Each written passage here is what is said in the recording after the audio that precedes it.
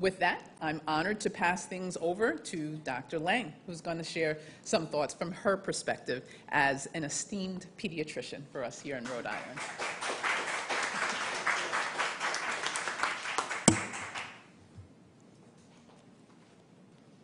Good afternoon, everyone. My name is Dr. Beth Lange, and I'm a pediatrician at Waterman Pediatrics, Coastal Medical Lifespan. I'm the past president of the Rhode Island Chapter of the American Academy of Pediatrics and the current president of the Rhode Island Medical Society. For the last 20 months, the COVID pandemic has disrupted normal life for everyone.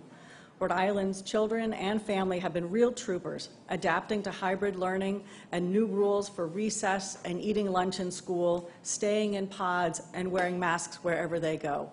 I have to say, I am so proud of all of our state's children for what they've been able to accomplish in the last 18 months. Our children have been phenomenally resilient, and they've taught us a lot. But none of this has been fun, and all the mitigating measures have been necessary to keep everybody protected from getting sick from COVID-19, which is a miserable illness for many children, and a very serious, even life-threatening illness for some children. Since March 2020, over 20,000 Rhode Island children have been infected with COVID, which is almost 17% of all Rhode Island infections, and nearly 300 of these children have been hospitalized. Now Rhode Islanders have a safe, scientifically proven way to prevent COVID infection. The COVID vaccine is our best hope for ending this pandemic and returning to the normal daily life we all crave. Pediatricians and family physicians recommend the COVID vaccine to all eligible children. Right now, that recommendation includes children ages 12 to 18. But once the FDA delivers their decision, we look forward to vaccinating children ages 5 to 11 as well. The Pfizer vaccine has undergone rigorous vaccine trials and scientific review, as thorough and as precise as all the other standard pediatric vaccines.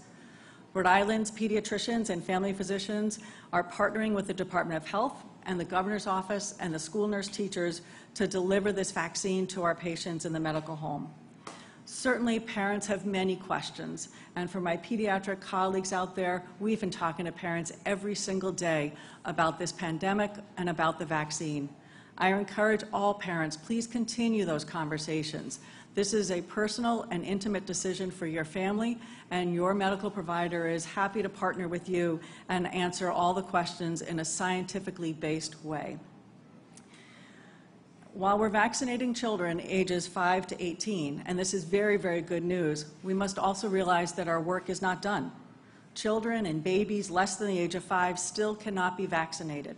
So it is incumbent on all of us to get vaccinated to protect them as well. And if someone can't get vaccinated, please continue wearing a mask indoors and in crowded spaces. This is now a pandemic of the unvaccinated, so it is our responsibility to protect everyone's health and to protect the health of Rhode Island's children. Representing children's pediatricians and the state's family physicians, we are equal partners with you on this journey to keep children healthy. Thank you, Governor. Thank you, Director.